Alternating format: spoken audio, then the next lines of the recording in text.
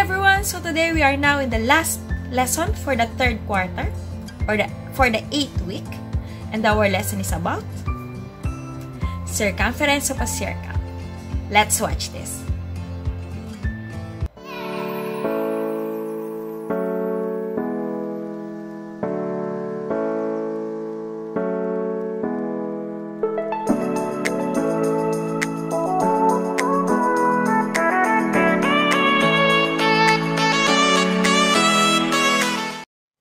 So today we are now in week 8 of quarter 3, and our last topic is about the circumference of a circle. So what is circumference? Circumference is the distance around a circle. The ratio of the circumference of a circle to its diameter is about 3 and 1400ths. So what is 3 and 1400ths? So it is a pi. So ito yung symbol ng pi. So pi spelled as pi and is read as pi with a value of 3.14. Actually, hindi lang 3.14 yan. Meron pa mga kasunod. But, para maging fix ang number natin, ginawa na lang natin na 3.14.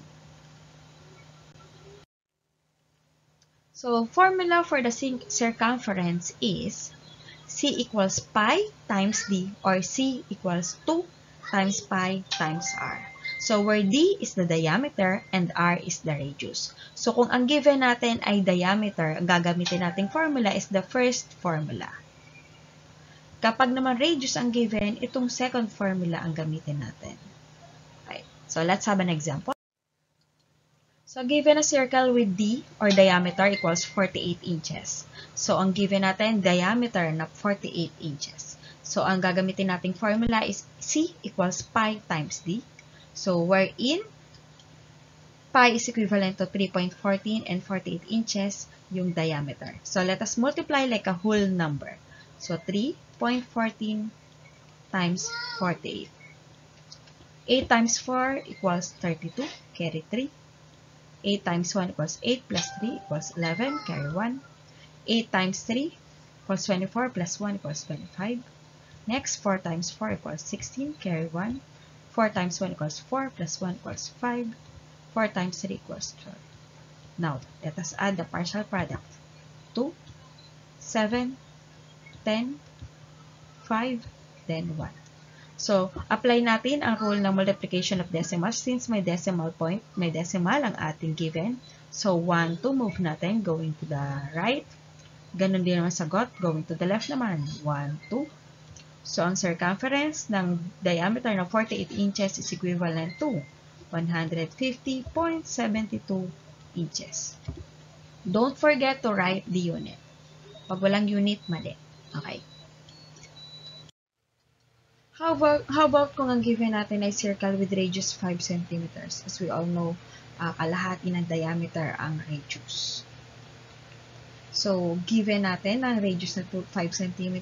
So, meaning, ang gagamitin nating formula is C equals 2 times pi times R, wherein circumference equals 2 times 3.14 times 5 cm.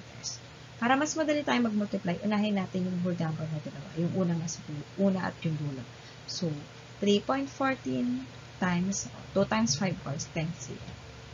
So, mas madaling mag-multiply. Actually, meron tayong shortcut niyan, yung since 10 ang mamultiply natin. Pero gamitin natin yung long method. So, 3.14 times 10.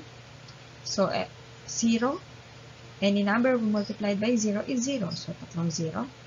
Then, multiplied by 1.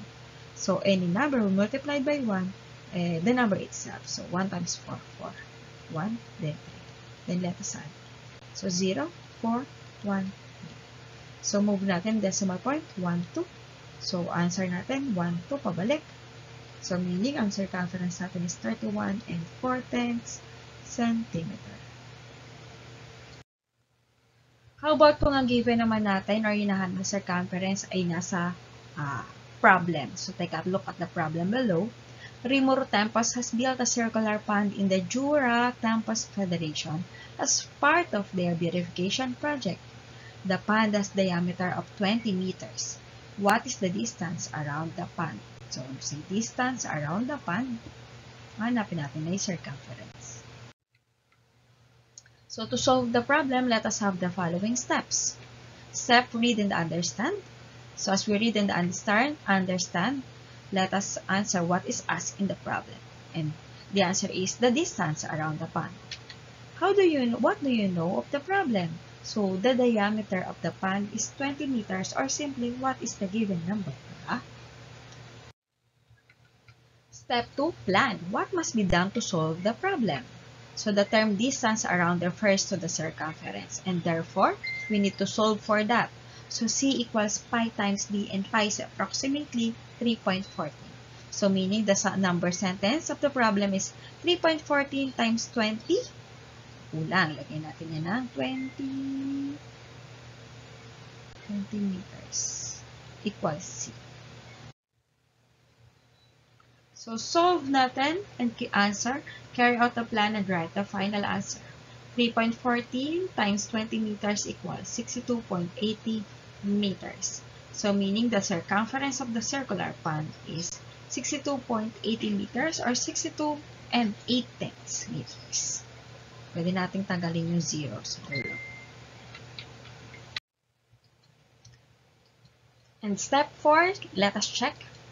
Is the answer correct? So, paano natin malalaman kung tama ang sagot natin? We check it by division. You can see that it is correct since the quotient matched the given diameter. As we all know, ang counterpart ng multiplication is division. Our reference for today's week for our lesson is Pivot for a Learner's Packet, 3rd quarter, week 8. And textbook, 21st Century Mathletes, 5 to pages 294 to 299. Thank you for watching. Thank you, my dear road to 1,000 subscribers. I am your teacher, Carmi. And don't forget to like and subscribe my YouTube channel. Bye!